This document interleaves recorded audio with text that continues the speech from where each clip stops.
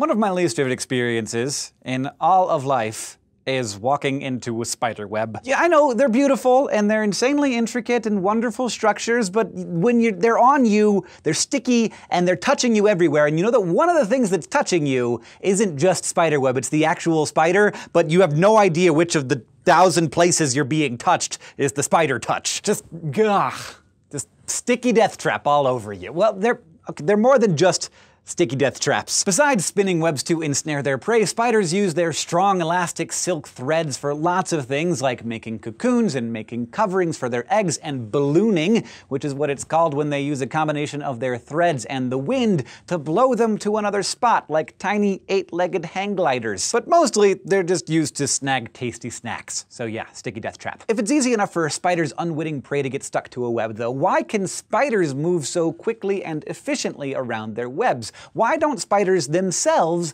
get stuck too? Well, actually, there are 3 reasons. First, unlike their unsuspecting meals, most spiders don't fling themselves all at once into their own webs, unless they have a death wish. Instead, they creep carefully across the surface so that only the tiny bristle-like hairs on the tips of their legs, called setae, come in contact with the sticky threads. Without much of its body touching, it's less likely that the spider will get stuck in its own trap. Second, it turns out that a lot of spider webs aren't entirely sticky. Some arachnids, like the orb weaver, can make non-adhesive threads which serve as a sort of scaffolding for the spider to use to avoid the stickier parts of the web. Spiders use the hairs and claws on their tarsi, or feet, to grab onto these threads when maneuvering across the capture area of the web. But no matter how carefully they tiptoe across the web, or whether or not they're able to produce non-sticky strands, most spiders have to, at some point, touch the sticky parts of their webs, especially when they're constructing them. For years, lots of people thought that spiders had some kind of oil or a non-sticky coating on their tarsi that protected them from the stickiness of their threads. But arachnologists, the scientists who study spiders, were never able to prove it, and many of them weren't convinced the special coating even existed. However, research conducted recently, like 2012 recently, found that certain spiders actually do secrete some kind of special chemical coating